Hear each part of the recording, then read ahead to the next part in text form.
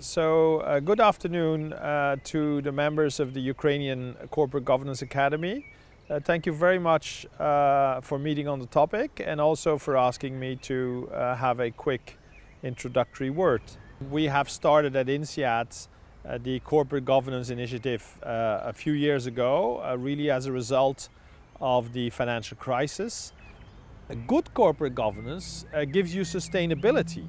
And I think that's the side which is not sufficiently emphasized, which is that, if a company has one great CEO after another one, it's probably because there is a corporate governance culture which is very positive and that ensures that the next CEO is the right person is actually preparing his own succession. And so when he leaves or she leaves, then the next one is in line and can do as well. So good corporate governance is basically seen as generating sustainable performance. And that's in fact what everybody wants. So that is the scene. Corporate governance is like hygiene. It's a must, but it's also a performance driver. And it's a healthy performance driver. It ensures that profits are made in a fair and legitimate way and that profits are actually sustainable. So the big task of governance is actually performance, and in that sense bad governance can be extremely costly, as we all know. Most cases of fraud are the result of bad governance, bad oversight, lack of control. I think in Europe we have this notion that business should be responsible and accountable. Europe in that sense is leading the debate in corporate governance in the sense of holding business responsible. Now I think one of the difficulties is that in this search for responsibility, you should make sure to give enough autonomy to business in order for business to flourish. But I think the European notion, which is really specific to Europe, in the sense of taking it so seriously, is business should be accountable to people, to society. And when something bad happens, it's the boards that are responsible, not the shareholders, because shareholders come and go, and anyway, if they've lost all their money, that's it. There's nothing more you can do. So the responsibility for a business lies with the board, and I think that makes it a very serious business and a very interesting business, and also one where you need intelligence, courage, positive emotion, and a very positive spirit.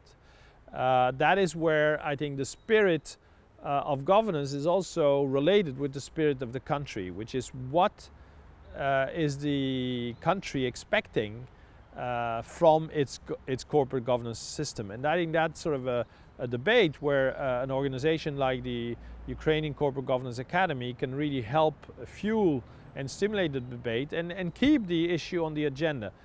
The issue I like, or the spirit I like in governance, is Kaizen from continuous improvement. We're not there yet, we keep improving, we have to change because the world changes. Big change happening with digital, and I would say digital is probably the issue that's going to be a life or death issue for many boards. If the board is ready, company can manage the digital wave. The key notion of INSEAD is this multicultural aspect, bringing people from different backgrounds together and solving problems in order to improve the world, their communities and their businesses.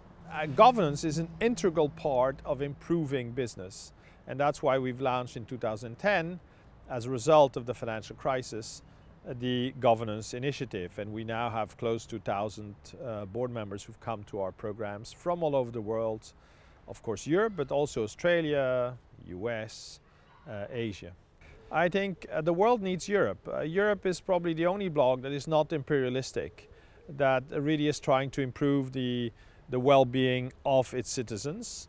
Of course, trying to have peace, trying to have prosperity, and also probably leading in terms of ensuring the future for our children, which means the climate change issues and the sustainability issues of the planet. So Europe is really, I think, is trying to take care of the problems not just of each country, but also of the world and of its surrounding communities. Europe is very well integrated with the rest of the world, probably more integrated in a certain way than many other continents. In Chinese, crisis is opportunity, and it's probably not an accident that in the current Ukrainian crisis The UCGA is looking at governance, and the Ukrainians are looking at governance. And this is actually the time to set governance on the right footing. Governance is really the Achilles heel of the Wall Street capitalism, that if you let executives and if you let markets function by themselves, bad things could happen. I'm not saying bad things will happen, but bad things could happen. And that was really the case in the financial crisis. So a good governance system would actually stop this early and correct it fast. And I think in that sense, society has an interest in a stable, effective governance system. That's what you're talking. I think that's exactly what you should be talking. It's a systemic issue.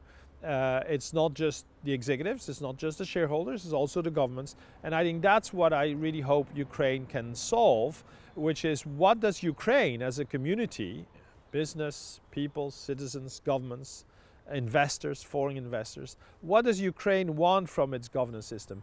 And I think that's where the discussion should be. And a clear answer to that then allows people to act. So best wishes for Ukraine. We really feel for you and want you to succeed. This fits the INSEAD mission. We will be there. We are available. We have made some comments, and we're happy to contribute in the future, if you wish us and if we can help. So very best wishes for your meeting. Great opportunity. Take the time and come to good answers, and don't go for perfection, but keep improving and make a commitment. Thank you.